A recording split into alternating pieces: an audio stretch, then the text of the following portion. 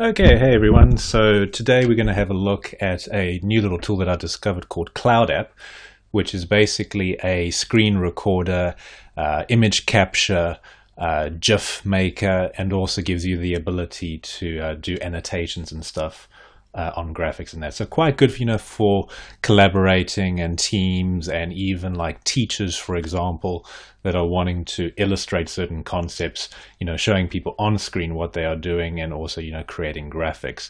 Now, traditionally in the past, I've used this little tool here, which is called Snagit. And I'm just really comparing CloudApp to Snagit to see which one I'm going to prefer more in the future. I've already paid for Snagit. It's a one-time purchase for Snagit versus a monthly fee for CloudApp. It starts from about $8 per month. So yeah, as I say, I'm just in the testing phase right now, but I thought I would just showcase it for you over here. So I've already installed it. It's all on my computer and ready to go, and you'll see it over here, the little icon called CloudApp. Now I'm actually using CloudApp right now to record this, so let's see how good this quality is. So I'm not entirely sure if I'm going to be able to show you all the features because I am using CloudApp right now to record this. But let us see. If I right click over here, you'll see all the various options that are available to you. You can upload a graphic from your computer that you can then annotate. You can upload from clipboard, take a screenshot and share, take a delayed screenshot, which can be quite handy in certain circumstances, take a window screenshot, take a screen recording, record a webcam video, create a note, and those are the general options over there. So that's what happens if I right click over there. If I just click over here, you can see some of the previous recordings over here, and then you can see the different options that we have. Take a screenshot, take a GIF, take an HD recording, which is what I'm doing right now. And then over here, you've got the annotate feature, which is quite handy in terms of, when you're creating a blog post or something and you take a screenshot and then you want to show an arrow or whatever. And probably the best thing I can do is just to click this over here and to show you exactly what I mean. So here is the CloudApp annotate screen. I'll just make it a little bit big over here for you. Okay, and you can see we've got the general things over here. So if I zoom in here, I can just make it a bit clearer. You've got the arrow, you've got the line. For example, if I wanted to underline over here, you can underline it. You can change the colors. So let's say I want the next element to be this lavender color. You can make little squiggles and whatever like that. And probably very handily, especially if you are showcasing, sensitive data like, account information or passwords or whatever. You've got this little blur tool, which is quite nice. So you can just select the area like this, and it will then blur it out for you nicely. You can change, the thickness of arrows and lines. So you see that one's a lot thicker than that one now.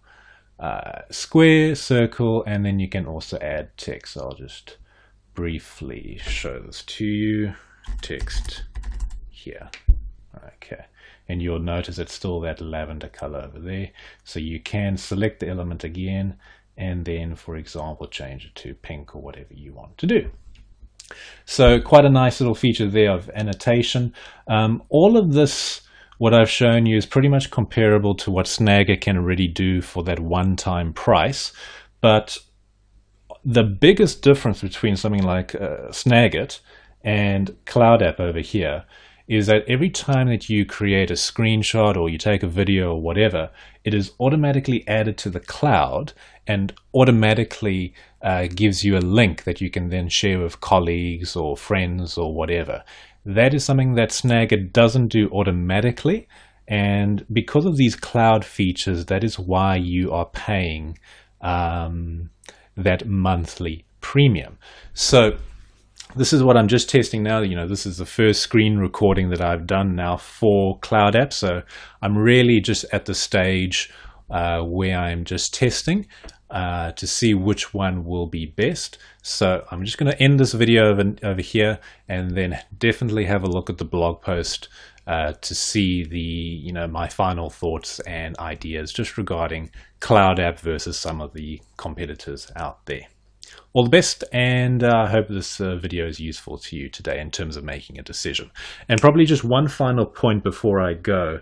I am actually considering CloudApp, actually purchasing the Pro version of CloudApp as part of the AppSumo Black plan. Now, AppSumo is basically a website for entrepreneurs and startups where they give you fantastic deals on a number of different companies. Now, AppSumo Black is a monthly fee that you pay to AppSumo to get access to, I believe it's about 15 or 20 tools now, and CloudApp is one of them. So you pay a low monthly fee and you get access to all these great tools, and they're adding a new tool every single week. So this is why I'm actually having a look at CloudApp, because I became aware of CloudApp because of AppSumo. So just something to think about, if you're looking at using CloudApp and even just one or two of the other tools, AppSumo Black could definitely be something that you want to consider too. And I'll include a link in the description of this video there for you. Okay, hope that's helpful, and we'll talk soon. Bye-bye.